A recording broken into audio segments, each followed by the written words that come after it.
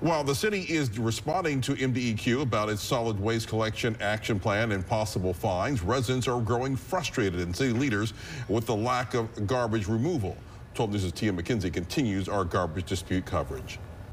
Jackson residents are speaking out when it comes to the pile up of garbage in the city. Mayor, city council, let's get it together.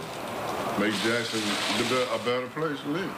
It's now week 2 and residents are left holding the bag with no one to pick up trash in their neighborhoods. Richards Disposal's contract expired in March, leaving the city without a trash collection vendor. Some residents are frustrated and have resorted to placing trash in apartment building dumpsters or illegal dumping. Willie Day says it's unfortunate, but he's remaining patient during the process. We never had the problem that we're having for the trash, you know, but I understand that you can't get nothing did overnight. It's going to take time. Cleo Wells has lived in Hinds County for more than 60 years. He rolled out the trailer to help pick up trash for a friend in North Jackson. He says although he doesn't face the same problems with trash in the county, he sympathizes with city residents. We're paying water bill, we pay the trash pickup and water bill, and now we're having to pay to go into the landfill.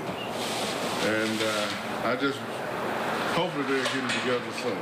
The Mississippi Department of Environmental Quality sent a letter to the city of Jackson with a notice of violation in regard to trash collection. As black people, I'll put it like that. We what are we, 80 or 90%, and we can't. You seem like we ought to be able to come together and fix this problem. City leaders will meet with MDEQ Wednesday. In Jackson, Tia McKenzie, 12 News.